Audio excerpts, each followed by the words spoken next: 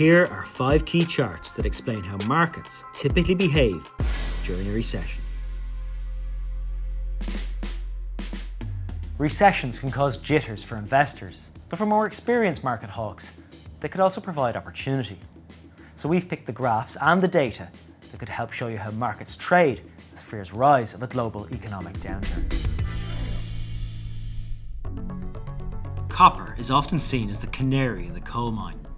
When the global economy is booming, it needs lots of copper-rich products like cables, phone lines and infrastructure, which keeps the price of copper high.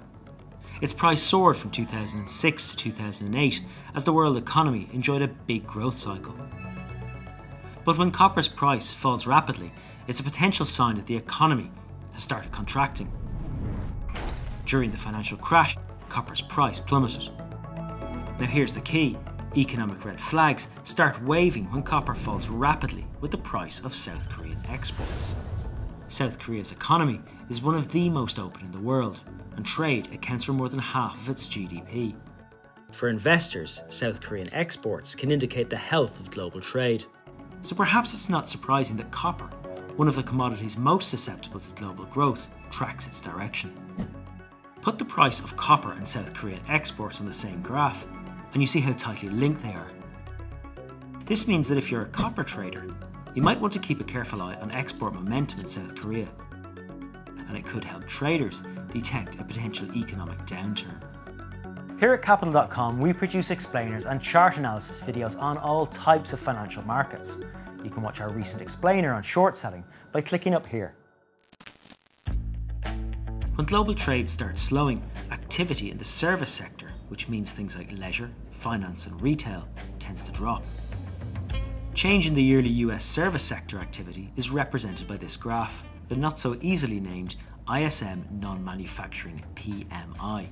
It does badly during recessions and picks up in good times. So far, so obvious. But we've identified another index that mirrors and at times predicts when and where it's going to move. It's the S&P 500 or US 500, an index of the 500 biggest companies in America.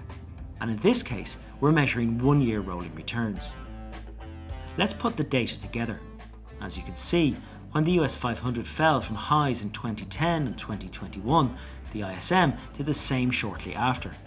There's also a key figure that might tell us when a recession has reached the floor. The moment of maximum pessimism arrived in 2009 and 2020 when the US ISM Service Index dropped 12 points from the previous year. Fiscal and monetary stimulus came soon after, which can lead to a stock market recovery. And as you can see, after the fall, the US 500 rebounded.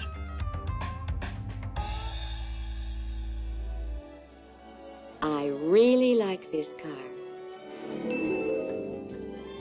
Consumer staples are things we really need, like food, drink and cleaning goods, while consumer discretionaries are things we want but don't really need, like cars or jewellery.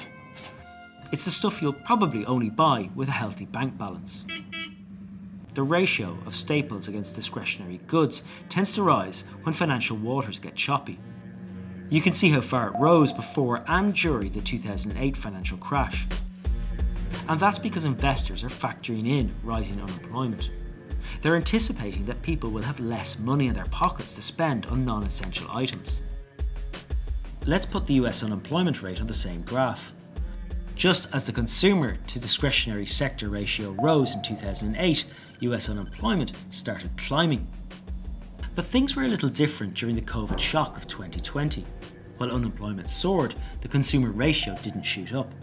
And that's because governments stepped in with big stimulus packages, so there wasn't as big a hit on personal budgets.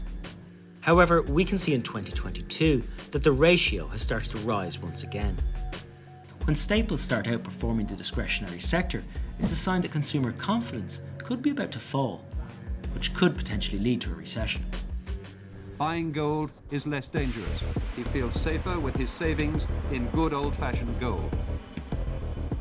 When economic times get tough, investors have historically flocked to gold.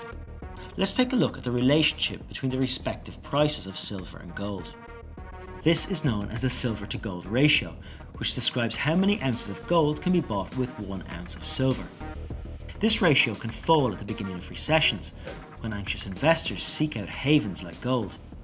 It happened during the pandemic of 2020 and in 2009 during the financial crash. Historically, the silver to gold ratio has been related to a pair of seemingly unrelated currencies, the Australian dollar and the Swiss franc. The Australian economy is heavily exposed to commodities and is highly reactive to global growth.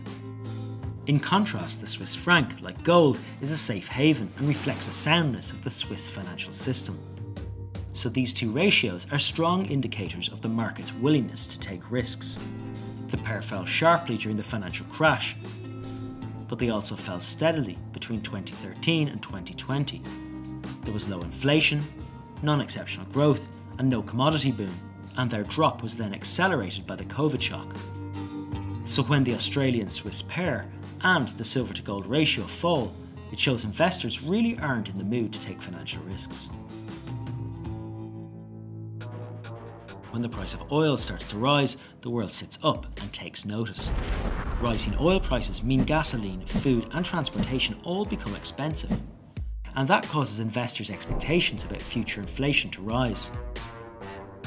Market expectations for future inflation in the US are indicated by the so-called US break-even rate. As you can see, the price of oil and the 10-year break-even rate are closely aligned. But oil hates a recession. Once a downturn hits, or when economic fears start spreading through the markets, inflation expectations generally collapse and oil prices follow suit. But the price of oil and the break-even rate fell sharply in 2008 and the 2020 COVID-19 crisis. Oil traders might want to keep a close eye on the break-even rate. It could be a crucial barometer of the market's expectations of a global slowdown, which could benefit traders looking to take advantage of falling oil prices. Each recession is distinct, which means the markets behave a little differently during each downturn. In 2022, the world is contending with COVID-disrupted supply chains and a war between Russia and Ukraine. Our analysis provides indications only, and of course, further due diligence should be undertaken before trading. You can read all our market analysis by visiting the link for Capital.com in the description. Our recent explainer on short selling might interest you too. You can watch that by clicking on the box. And don't forget to subscribe to stay alerted to our regular chart analysis videos each week and other explainers on the big financial topics of the day.